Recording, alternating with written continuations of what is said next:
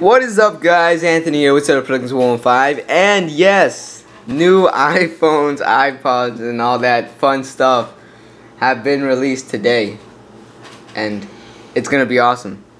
Alright, so the first thing I wanted to talk about is the iPod Touch, and the iPod Touch, I just amazed. I can't believe they added colors for it.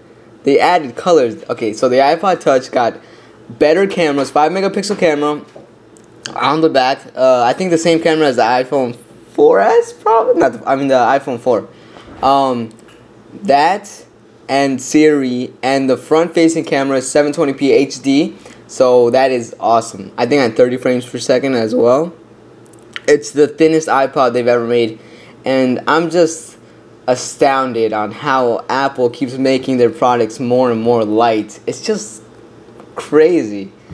The next one's the Nano. The Nano looks. The Nano looks. I have no words for the Nano. I'm not saying the Nano looks bad. It looks pretty awesome, but I think this is the design they're probably gonna stick with, cause it just looked reasonable and stuff like that. So yeah, that's the new Nano. The new Nano looks pretty cool. I'm not gonna. It looks really futuristic. Like, I just don't know. Apple always does that, you know, with their futuristic stuff. So yeah, some of the features, it has a 2.5-inch multi-touch display, a very small home screen button, and I'll get more into the features of everything, like the iPod, the iPhone, and the Nano, in a later video, probably this weekend, just so I can like get all the information together. And yeah, oh, what the fuck? Oh yeah, that's so that, and now last but not least, the iPhone 5. Yes, the iPhone 5. It looked exactly how it was gonna look from all the rumors, from all the pictures, from all everything. It looks exactly. So I guess you already saw it before it actually was announced, you know. But let's see some facts about it real quick. Bigger screen, new size, 4G/LTE, of course, A6 processor, not a A5X processor like the iPhone 4S had.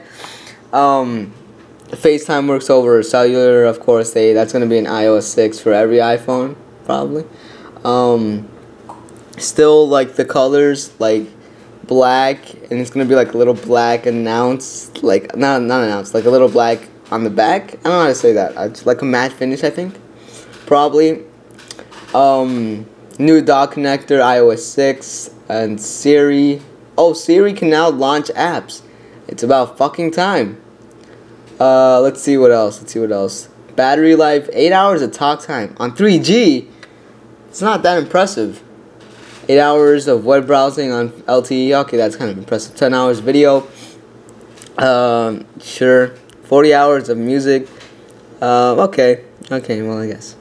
And pre-orders for the iPhone 5 start this Friday, the 14th. So this looks promising, and they've made the iPhone 5 way thinner than the iPhone 4S, which I think, well, I mean, I thought that was possible, because I didn't know they can make such a thin device more thin, and it's crazy. But yeah. So the carriers it will be launching on will be AT&T, Verizon, and Sprint, and it's a world phone, so anywhere in the world that has LTE, you can use it. Yes. NFC hasn't been announced yet, so yeah, we'll probably see that in the Friday video. But yeah, that was just a quick overview of all the stuff they announced today at the conference, the Apple's conference. So yeah, guys, thanks for watching the video. Like this, share it so people can see this, and yeah, thanks, guys. I'll talk to you guys later.